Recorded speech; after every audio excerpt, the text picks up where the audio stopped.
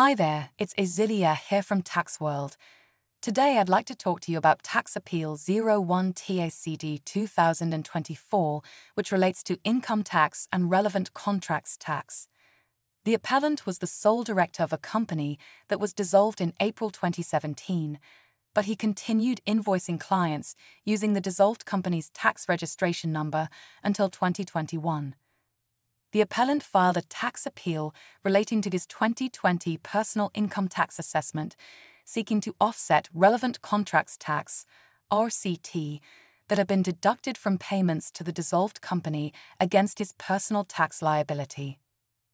The Revenue Commissioners argued the relevant contracts tax deducted under the dissolved company's tax registration number belonged to that entity and could not be transferred or used by the appellant against his personal tax liability.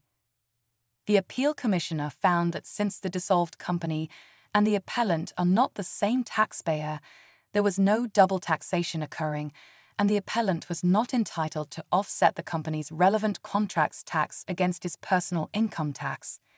The Appeal Commissioner upheld the 2020 assessment against the appellant, except for a variation to reduce it by the amount of relevant contracts tax the appellant had wrongly included as income on his tax return. The Appeal Commissioner encouraged the parties to agree on the tax liabilities for the other years, 2017 to 2019 and 2021, that were not under appeal, where it appeared a similar issue existed.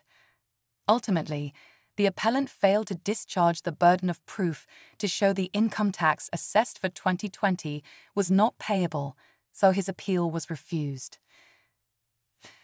I hope you found that useful, and I'll see you in the next video.